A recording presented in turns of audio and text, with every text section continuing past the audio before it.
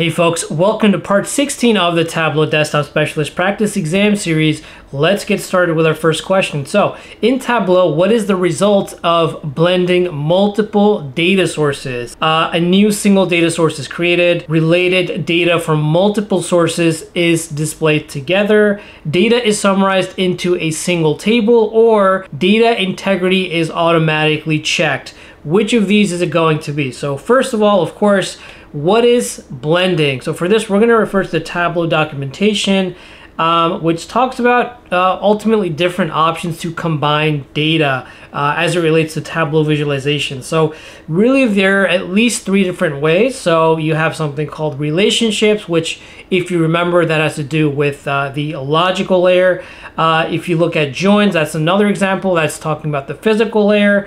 And then you have blend. So what is the difference? Well, when you talk about relationships, it's really, as you can see, the default method and can be used in most instances, including across tables with different levels of detail. So long story short, depending on your view, Tableau is smart enough to establish those relationships based on the level of granularity.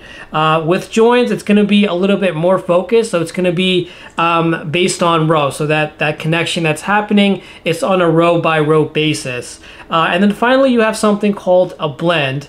And as you can see here, unlike relationships or joins, what blends do is they never actually combine the data directly. So unlike these two options where you're actually bringing in data together from multiple sources, with blends, you're not really bringing data together. You're not combining them directly.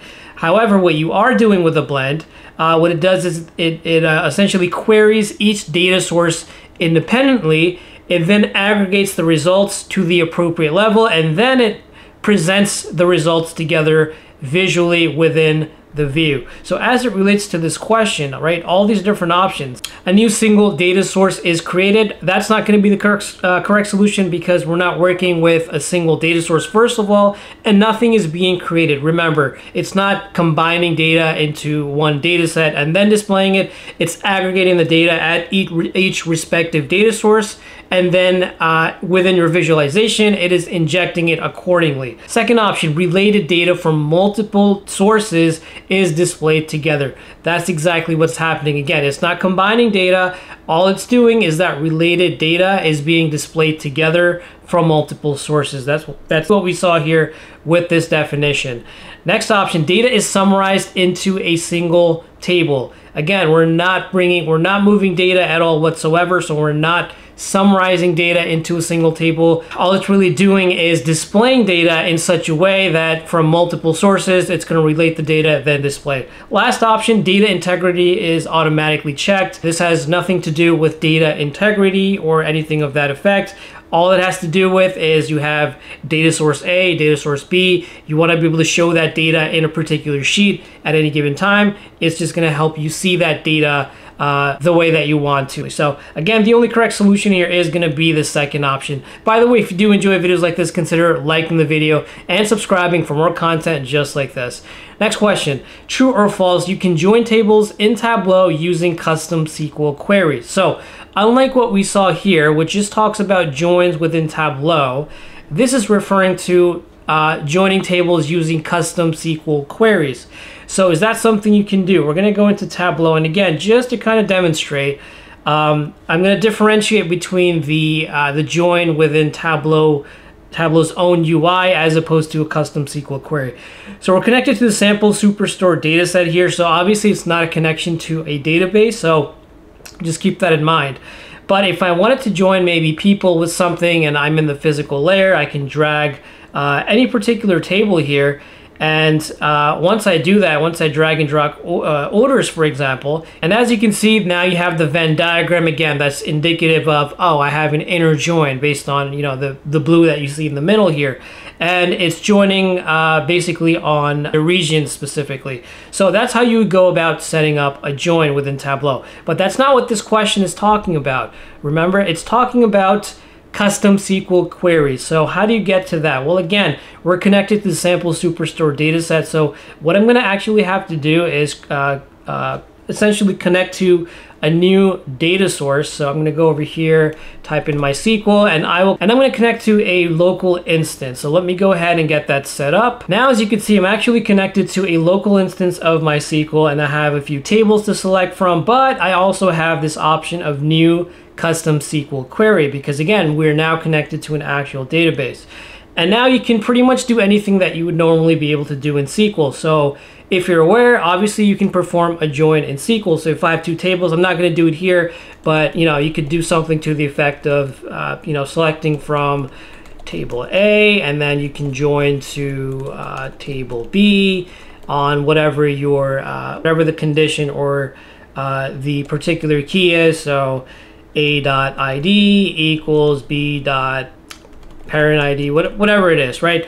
So yes, you're definitely able to do that in a custom SQL query. Just be mindful that you do have to be connected to a database ultimately for that option to even be available. So this is going to be true. Next question, true or false, Tableau's LOD expressions cannot aggregate data beyond the visualization level. What is this saying? Well, it's saying Tableau's level of detail calculations, they can really only aggregate data at whatever level of granularity that you're looking at within the visualization. And to demonstrate that and to prove which one's the correct answer, again, we're going to go into Tableau. I already had this open here, a sheet, right? So we're looking at category and sum of sales, and let's go back to Sample Superstore over here. And I think in a recent video, we actually did cover this, because I did have category sales, right? So I'm going to drag that over here. Now, what is category sales? It's a calculated field that we created together in one of these videos, and specifically it is an LOD expression. So what it's saying is, give me the sum of sales at a category level. So it's fixating on that particular granularity, right? And what we're looking at in this visualization, right, we're looking at a category level, and then I have this field, the category sales, right, the LOD expression, and then I just have sales, right, sales from the data source itself. Now what's interesting, because if I open up category and I drill down and now I can see subcategory, you can see that the sales is actually dynamic, right? So based on the granularity of the view, whether it's subcategory, manufacturer, these numbers are going to be they're going to essentially change. This column is going to change based on the granularity, because now we're looking at a combination of furniture and bookcases and Atlantic, and that's what the 18,000 number here represents. But you'll notice that the category, right, the category here, that does not change. That's pretty much static at the category level. If I scroll down, that's going to change once my category changes, right? So furniture, 754,000. Office supplies, 731,000. So that's no longer dynamic, and the reason why is it's able to look beyond the level of granularity within this visualization. So Tableau's LOD expressions cannot aggregate data beyond the visualization level. This is false, because they can. They absolutely can, as we just saw. Category over here, it was able to look beyond this level of granularity as it relates to category plus subcategory plus manufacturer, because category says regardless of what level I'm looking at, I was told as part of this LOD expression to just look at the category level, so that's what I'm going to do. So that's the solution here. Next question, which Tableau capability is used to sequence a narrative of visualizations for presentation purposes? It's going to be dashboard, stories, workbooks, or reports. A lot of these might look like the correct solution, but they all serve a different purpose. So for purposes of this question, I'm going to go into this documentation, which talks about stories, right? And I know a lot of you have worked with worksheets, dashboards, workbooks in general, which is a collection of all of your dashboards and worksheets and stories, but we never really covered stories. So in Tableau, a story is a sequence of visualizations that work together to convey information. You can create stories to tell a data narrative, provide context, demonstrate how decisions relate to outcomes, or simply to make a compelling case. Why this is powerful is because you can structure your story in such a way, and you have these different story points, right? All these little boxes.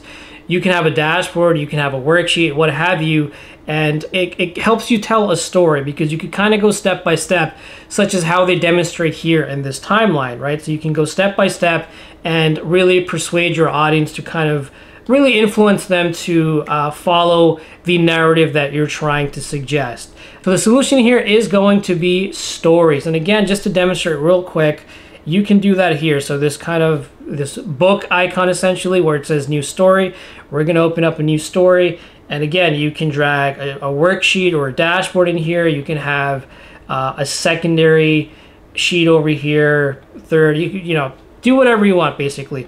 But really it's powerful because you can kind of toggle through these, right? So you have view number 1, view number 2, view number 3. Similar to how maybe in a PowerPoint or Google Slides, you can kind of show one visualization at a time and kind of tell a story. So that's really the power of story. So again, that's going to be the solution here.